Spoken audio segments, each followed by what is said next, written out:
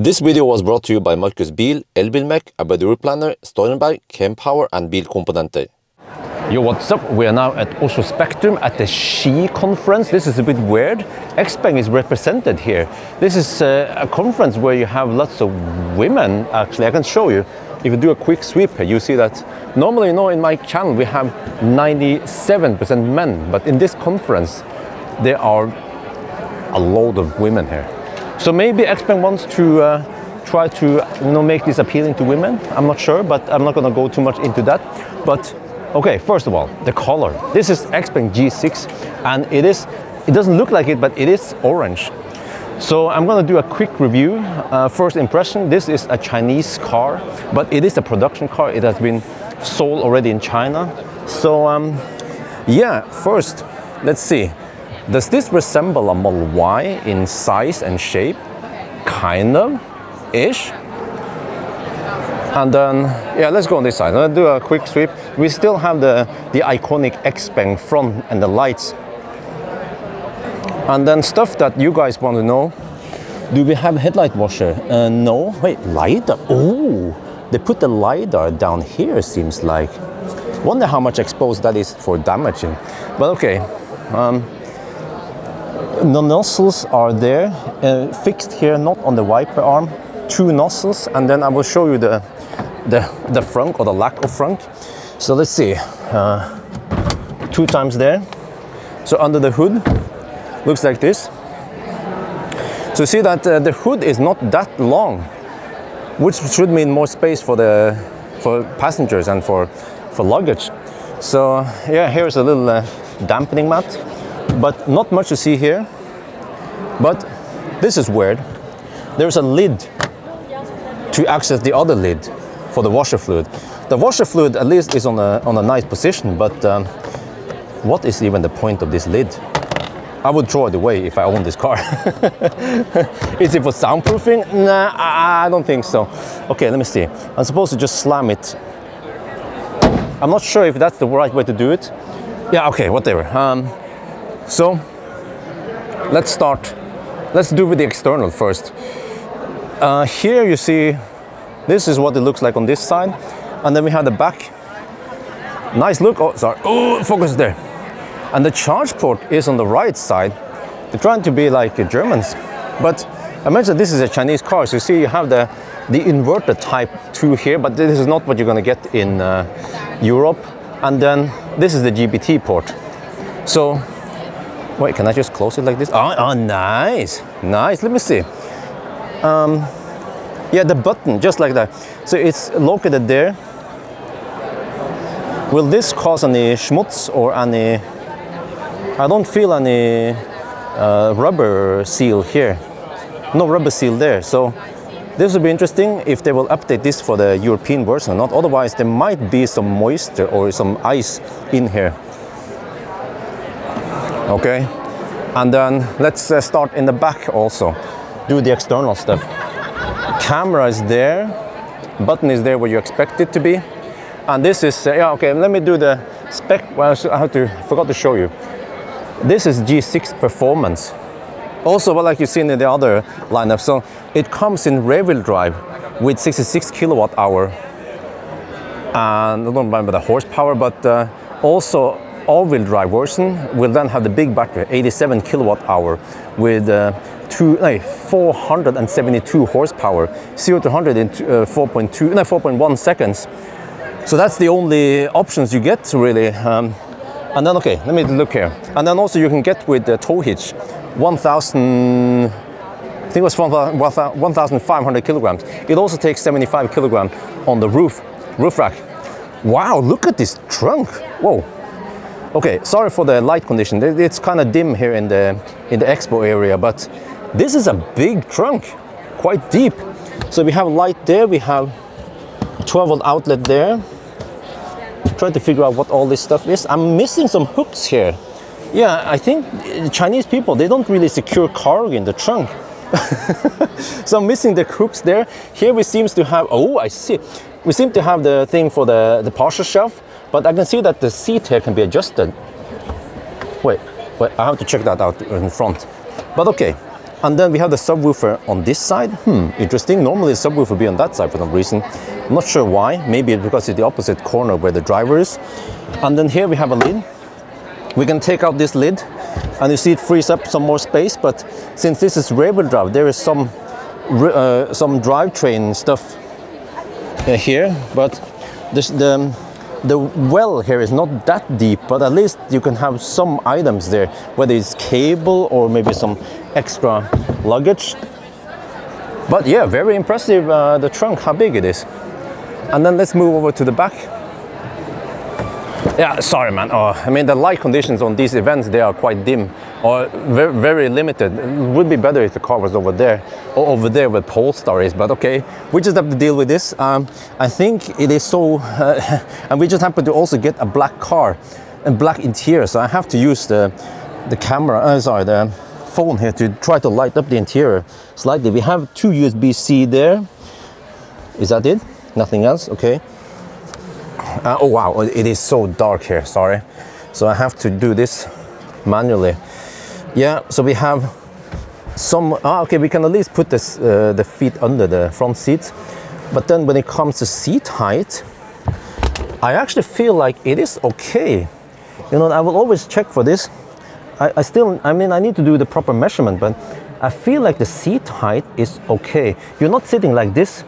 You're actually sitting in an okay position. And then close the door. What is this? Huh? This is the way you open. Okay, let me see. Wow, it is so dark here. Sorry, man. Here, okay. So to open the door, you have to do this. Wow. Well, you know, one thing I noticed when I sat in here is that there is a shit ton of headroom. Sorry for the bad. Wow, you have plenty headroom. This is more than a fist of headroom. So even though the glass doesn't go all the way in the back, it almost doesn't matter because you are still in the headroom. Yeah, okay, let me see if I can highlight this better. There, you see that as long as you sit in a normal position, your head will actually extend into the glass area where you have the most headroom. So that is very nice. This was a big surprise, how much space you have here. Yeah, the reason why you hear some stuff is, okay, that window is open. But let's see, let's check something here. Do we have double glazed window here? No, I'm not sure about the front. I will check that also. And then we do the quick here. We have a center console. Huh, that's it. Here we have cup holders, okay, as you expect them. But no table here. And also, doesn't seem to be any ski opening. Maybe they don't have skis in China. But let's check now. There was a way to change the angle of the seat. I need to figure out that. Okay, I see. Now we are in the recline position. We have this handle here. When you press that, you can recline more. So now we have to test. Holy macaroni. The comfort level in the recline position is way better. You see here, if I go up now, that's the upright position, but then in the recline position, oh, you just sink down in the seat. Oh, wow. But what about headroom? Because normally when you have the recline position, it compromises. Yeah, same here. You get less headroom. Now we are talking about barely a fist, maybe just 4 fingers. So less headroom, but as long as you are short Asian like me, 173 centimeter, it is perfect. Let me try. I have to try the other side also. What about this middle seat? Oh, wow. Okay. But then if I go up now, I need to check the middle seat here. Yeah, wow, even the middle seat you have over a fist of clearance. Huh? And then because this is pure EV platform, then there is no hump in the middle. And the door handles, they just pop out like this. I have to check also here. Do we have, yeah, at least we have, my bad. Well, I don't know what happened there. Well, how do you stop it from there? Okay. So we have double glazed window or acoustic glass in the front. And then, yeah, let me show you the seats. It just looks dark as usual. I have to try to light up something here. Seems comfy, but I can already see that it doesn't have the craziest side support. So it works for people with big fat ass like me. But it's not a super sporty seat. And this is, like you can show, it is already a performance version of this. So we have some adjustments here, but where is the lumbar support? Okay, let's get inside. Do we have soft close now that we are at it? Nope, no soft close. Okay. There we have sending data to China. Okay, let's take up all the windows. Let's see. Yeah, then it becomes nice and quiet in here. So yeah, we have the Xpeng. It's not 100% round steering wheel. That door is slightly open, so we can close it properly. There. So this is also as you know it in Xpeng, the user interface. Oh, interesting. These events, they are not adjustable here. Same here, you see. So you have to do this in the screen, but this is in Chinese. So I'm not gonna mess around too much, but yeah, HVAC is probably off also. Okay, so I will cover this more, but we at least have a horizontal screen, and it seems to be wider than the regular 16:9. It's more like, I don't know, 21:9, something like that. So, okay, and then here, ooh, do we actually have two charging, oh, sorry. Do we actually have two charging pads? We have one charging pad there. And this must be one of the first cars I've seen that actually has two charging pads, and they seem to also be ventilated. Holy crap, you get all this good stuff, man.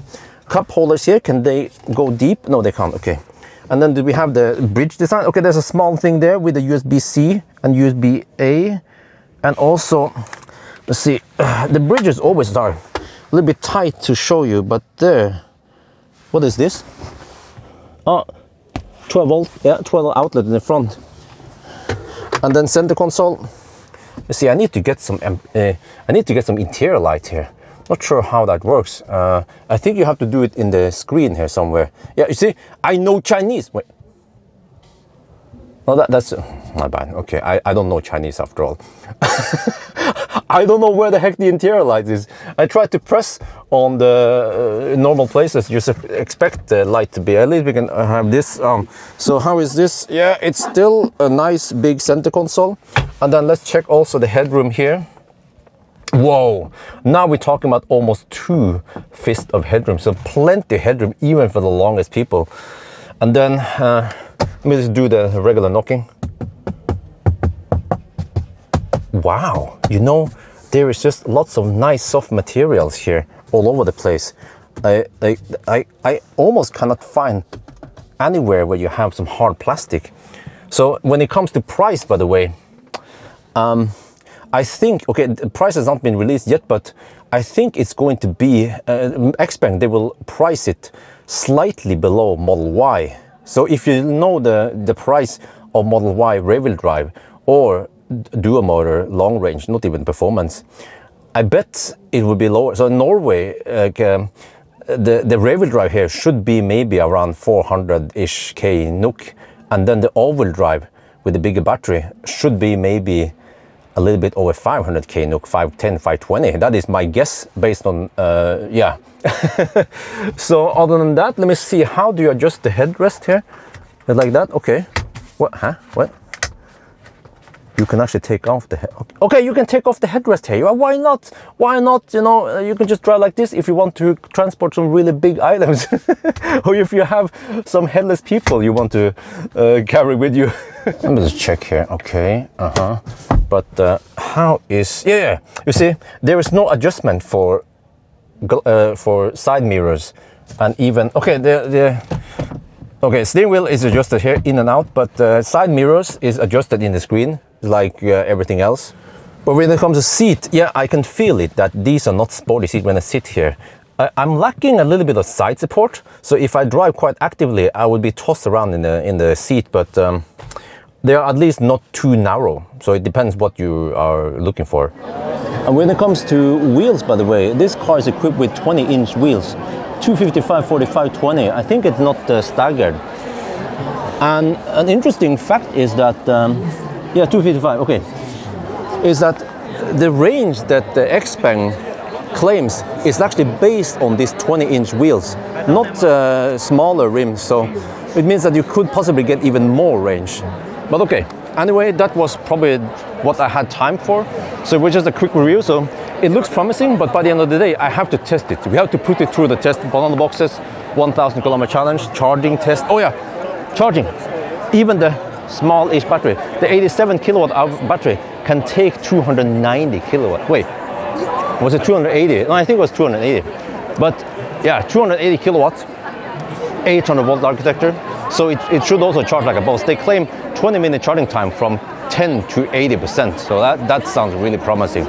And then I also heard it from someone who have driven the car that the comfort, the noise level is not that much lower than on the G9. So that sounds also really promising because I already tried the G9.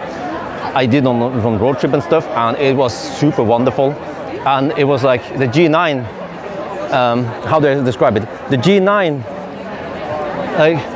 I wonder what is the reason to buy Mercedes or Audi or BMW if you can buy the G9 for way lower price. That means that the G6 should be really affordable but still offer superb comfort. Anyway, I think that's going to be it for now. Hope you guys enjoyed this video. As always, thank you for watching and talk to you later.